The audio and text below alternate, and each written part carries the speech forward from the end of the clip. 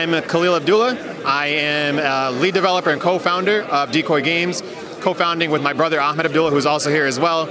And Chris does all the art for the game. Today we're showing off SwimSanity. It's a 4-player underwater shooter with competitive and cooperative game modes. We're developers at heart, so we did go to school for development, not game development. We were working as software sales engineers, so I had nothing to do with game development. And when we said we worked part-time, basically the idea is that you don't want to have to rely on your first game to make money, because it will not make money until it's out, which is probably going to take a few years.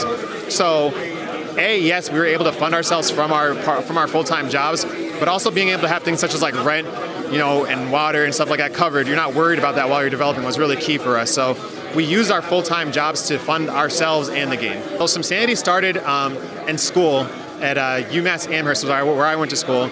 It was a game called SwimSanity, The Adventures of Muba Jiver, the Scuba Diver. And it's actually a single-player game where a scuba diver will go down to the bottom of the ocean, grab gold and try to bring it back up to his boat while dodging a bunch of crazy sea creatures, actually inspired from the game Octopus from Nintendo.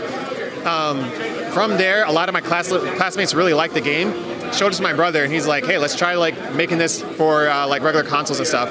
But he's like, let's make it crazier. Let's add multiple players, more sea creatures, more weapons, more power-ups. And over the years of us making iterative development like we talked about before, this is kind of the end product of that. So we've definitely had a lot of lamer versions of the game, but this is what we found clicked with the audiences the most. So how do we make a good game? So as Khalil said, we're self-taught, so just making a game in general.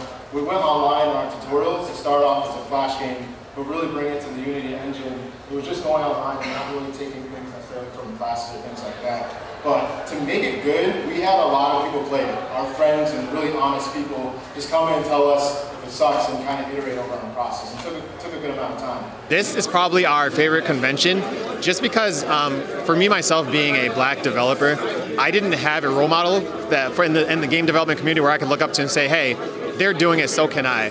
So if we can kind of put that effort forward to be an example for younger developers in the community to say, hey, these guys look like us, they talk like us, they're making games, why I should be able to make a game too. If I can be a symbol for that, which I feel like if you look around this community, we're able to do that, I think that's why this is probably my favorite convention to come to. Never mind the fact that the gaming industry is very strong here, right? We have Nintendo in the building here.